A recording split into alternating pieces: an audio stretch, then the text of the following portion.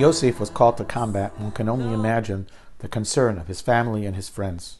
Towards that end, his mother decided to try to organize a siyum, learning, as a schos for his safety and the safety of all those people in Klal Yisrael who need Yeshuas.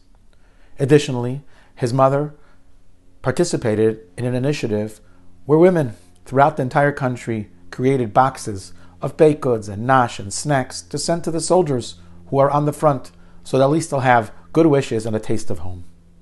One night, in the middle of the night, a truck full of those boxes that had been prepared by the people back on the home front arrives at one of the army camps. A bunch of the soldiers go, they take off a box or two, they put them inside of one of the tents, and the truck drives off into the darkness of the night. Later that night, Yosef takes one of those boxes, he takes his flashlight and he shines his flashlight on it, and his heart nearly stops. On top of the box it says, as a schus, as a merit, for Yosef Doiv ben Rinat Rachel, his own name. He opens up the box and there's a note that says, here are baked goods and here are snacks. This is all part of the siyum that was done in the schus for the safety of him, Yosef Doiv ben Rinat Rachel, and in it were his mother's own cookies. What are the chances of something like that happening? Not very high. And that moment was just a little tiny flash of lightning in somewhat of a dark life, in a challenging life of many of the soldiers.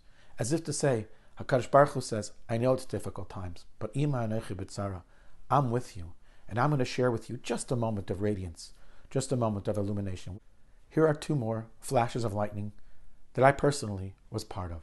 This past Monday night, we did an event in New York City for many wonderful young Jewish men and women. Two separate women came over to us and shared something mind-boggling.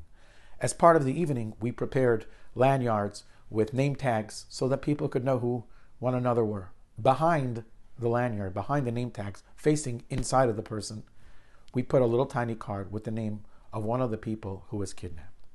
Two women came over to us. One came over to us visibly shaken. She says, how did you know? I said, how do you know what? How do you know that the name that you put in my identity tag is the one person of the kidnapped that I know, that I have a personal connection to?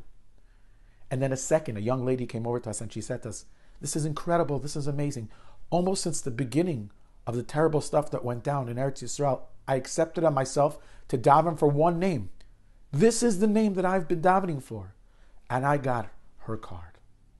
Another flash of lightning.